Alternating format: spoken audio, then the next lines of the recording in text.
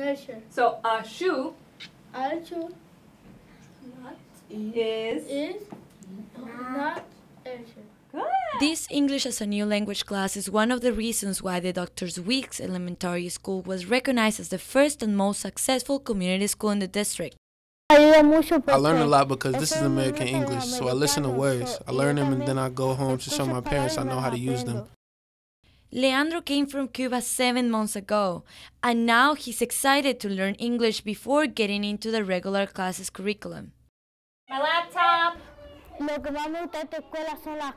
What I like the most at the school are the books and the way the teachers teach the students who don't know English at all. And that is why Leandro's teacher Chelsea loves her job. In here, they're very active and they're very likely to participate, and it's starting to look like when they're in their general education setting classrooms, they're doing the same thing. This community school focuses on kids' education in a different way than regular schools. Since it has such a diverse student body, it provides extra services that helps the families as a whole. We need to be supporting their parents too and their own learning for English, because they need that to be to get access to the school itself, to get access to community opportunities, employment opportunities.